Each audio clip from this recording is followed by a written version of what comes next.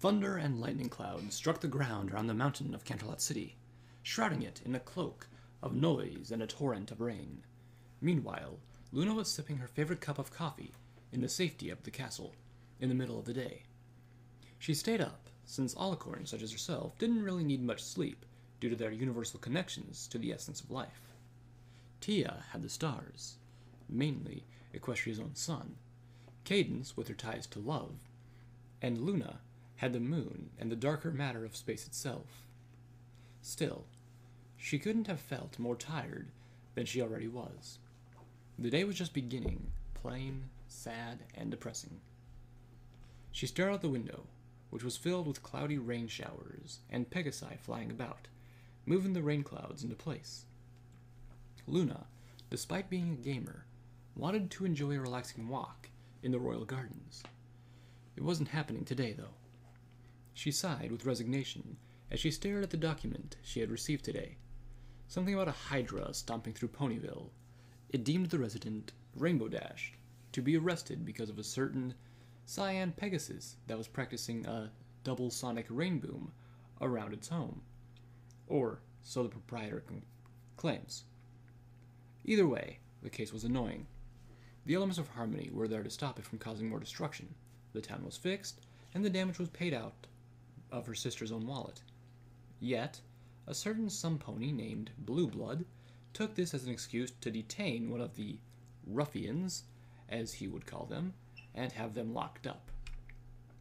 Luna promptly ripped the paper apart with the luxury royal shredder, and she fed the abomination of a document into the gaping maw of the machine.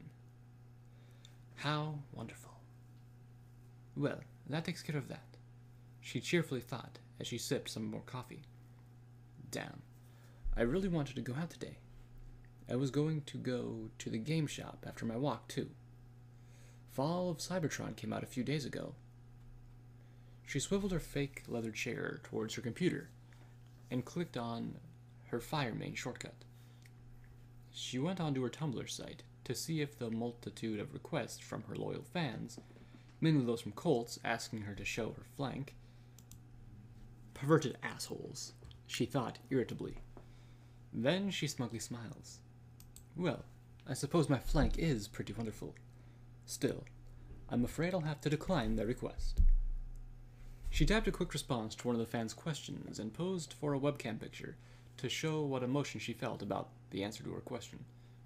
She then switched to YouTube, where she owned a gaming channel filled with Let's Plays of Minecraft, Portal, and other games.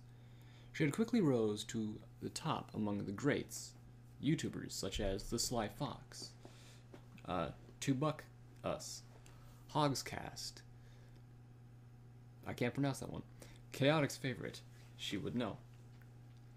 And most recently, alongside with her, Belle Eve. Luna remembers their first video game together. It was a Portal 2 game, where she and Belle argued over who gets to distract the turrets and where to shoot the portal. Pretty fun. Before that, they first met at 2012 E3 convention, Equestrian Entertainment, when Luna got lost in the crowd from Celestia. She then went to the program Steam, a popular multi-game platform designed by PIPE, where several games from PC to console could be downloaded. In Luna's opinion, it was very convenient as she could enjoy all her favorite games on one computer. Unfortunately, IVP wasn't very compatible with computers for some odd reason.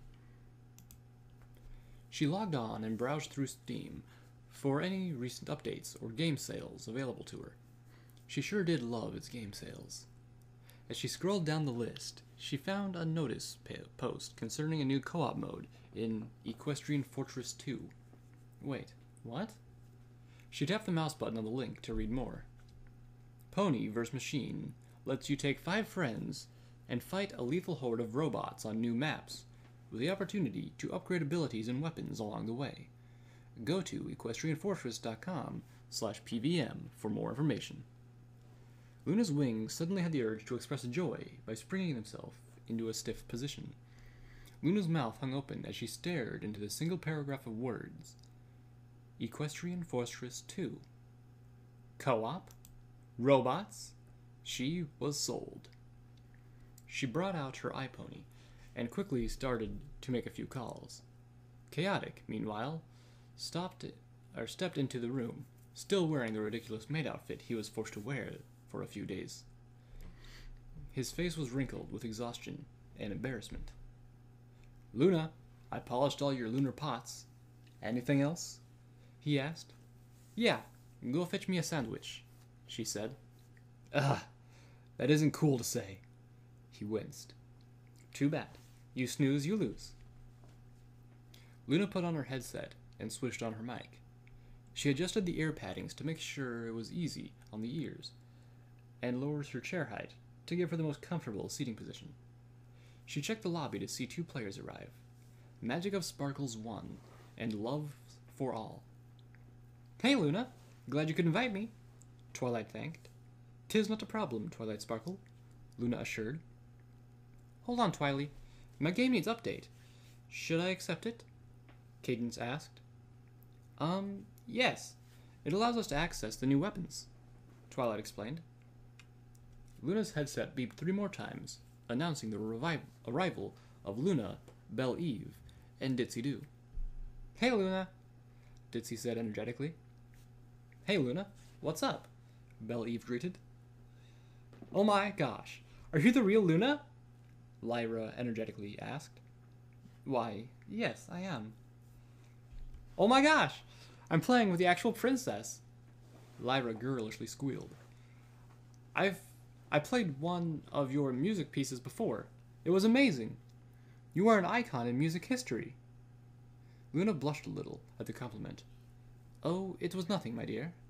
I just like to play the harp every now and then." "You created the harp, paving the way for all chordophones," Lyra said enthusiastically. What now?" Luna asked. "You know, stringed instruments," she said. "Oh, that. Well, I didn't mean to brag about it, but I suppose I did do a little something," Luna said.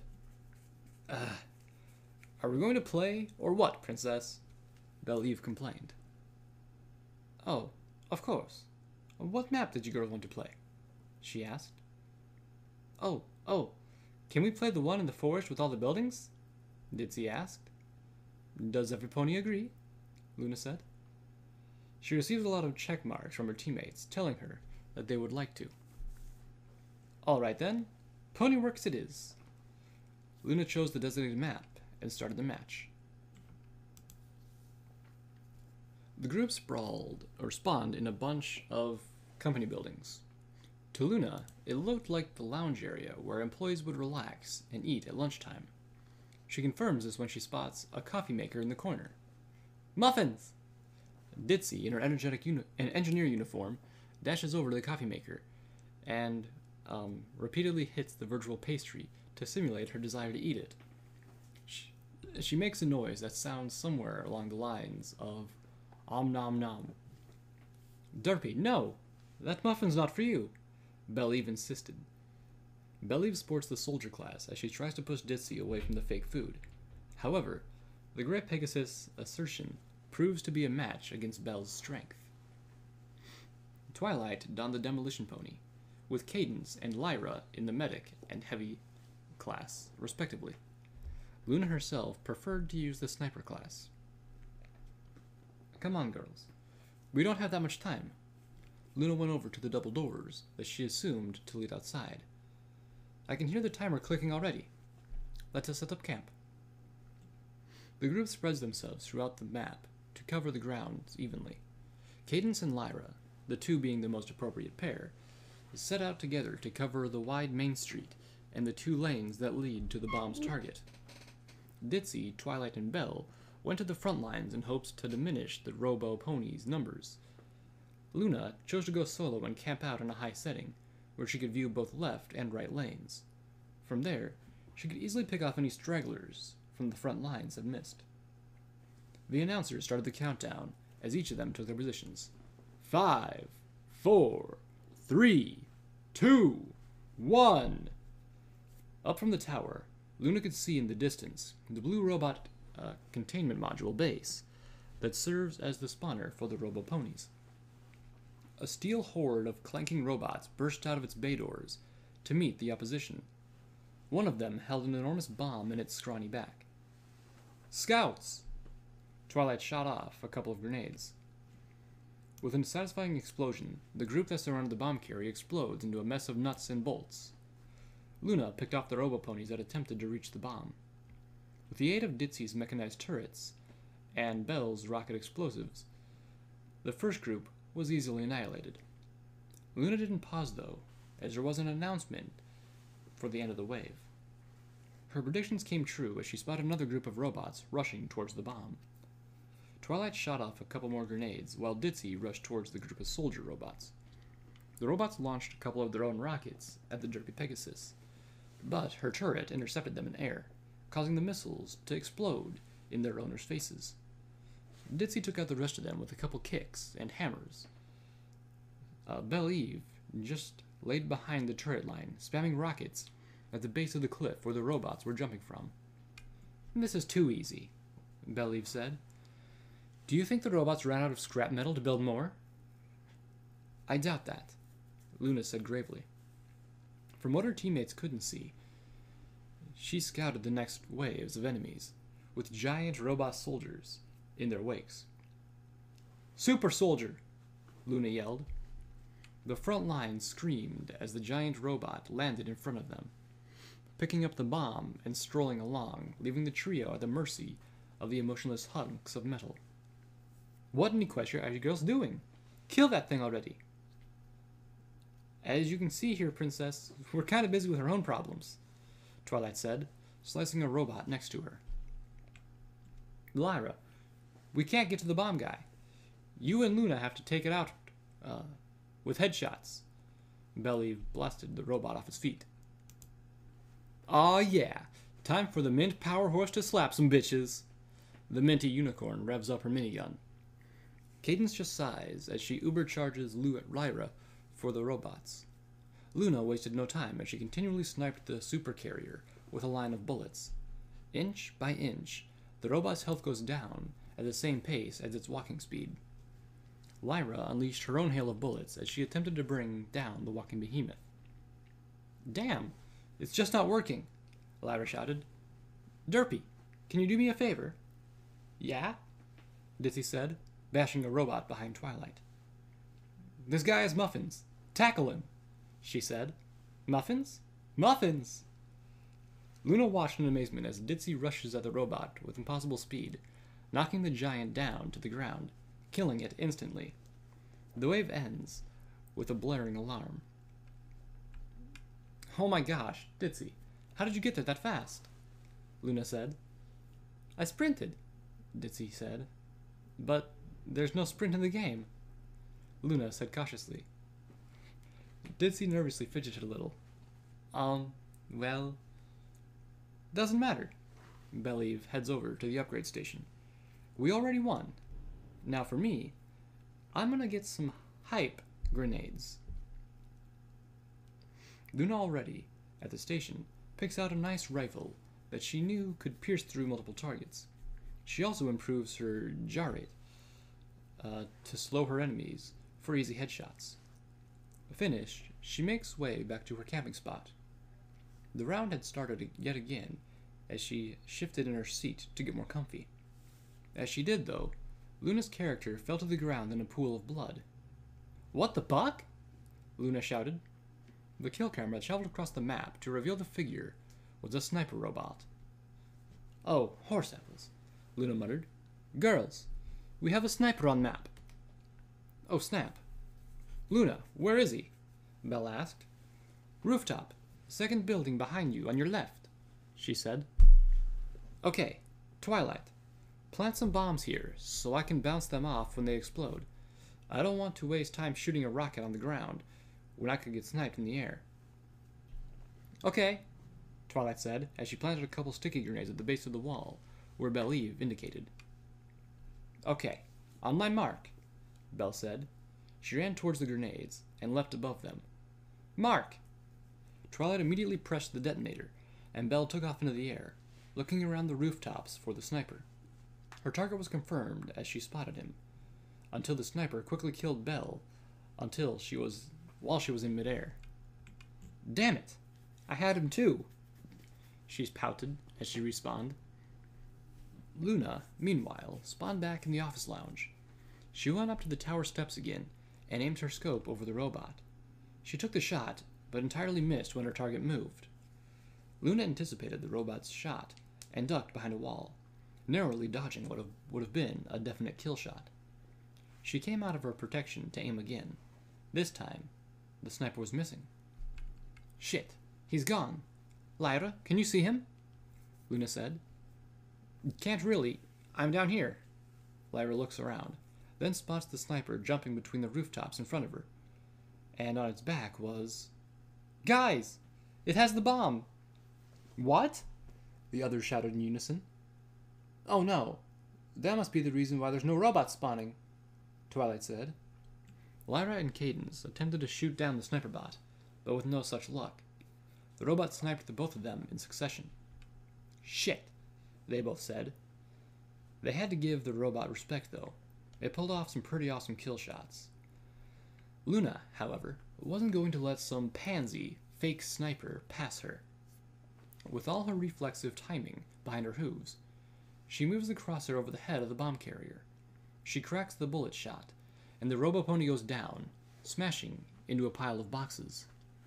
The girls cheered as the robot goes down, but Luna listened intently for a bullhorn or a siren. No such sound came to her ears. Girls, we have a problem, she warned. What is it, Luna? Cadence asked. The wave didn't end. The group suddenly stopped in silence. Ditzy broke it. But Luna, if the wave didn't end, then where are the robots? She asked. Luna looked towards the looming fortress that spawned all the robots. She looked at the bay doors to see something large heading their way. Girls, get to the front line now. This is bad. Very bad. Luna started shooting at the menace. What is it? What do you see? Twilight asked. Luna waited for a dramatic pause. Then she yelled at the top of her lungs. Tank! There was a silent pause for a quick moment, and then the whole group screamed in a frenzy as they dashed towards the forest area, attempting to cut it off. The rolling tank wouldn't seem like it could be affected by sniper rounds, but already, Luna had quickly shot 20% of its health bar off. It didn't seem to be slowing down, however, as it burst through the wooden wall that serves as an entrance. Ditzy landed on the tank from a nearby roof with a hammer and hoof. She slammed her mouse button in hopes of bringing it down. Twilight released her round of grenades at the beast. Derby, this isn't going to work quick enough. You might as well drop the hammer and use your butt instead, Twilight said. How on earth does that work? Ditzy retorted. I don't know. Just do something, Twilight yelled back. I am. Oh my Faust, guys. Just shoot the damn tank already, Belle-Eve said, developing a headache. In the end, despite the entire team's effort, the tank plowed through all their defenses and imploded a stupidly designed self-destruct button in a nuclear explosion. Luna groaned as the base exploded in a fiery death. Luna took a few deep breaths at their loss. She stretched her hooves and then went to the upgrade station to pick something new. Okay, girls, let's try that again, she said, confident they could beat the game. Her bedroom door opened as Chaotic came back, magically floating the requested sandwich. Luna looked at the insides of it, only to find daisies and spiced mustard. It was her favorite snack, but since she lost, she needed something else to make her feel better. Teasing her favorite scribe might do the trick. I don't want this. Go make me a different sandwich, she announced, pushing the plate away. What? Then what kind of sandwich do you want? Chaotic said. I don't know. Surprise me. Chaotic looked at Luna in disbelief. Then he stomped his hooves in frustration as he picked up the plate and stormed out of the room. Luna smiled a little, feeling a little satisfied. But she also felt kind of bad for doing that to him. She'd make it up for him somehow. But now, the game needed her attention.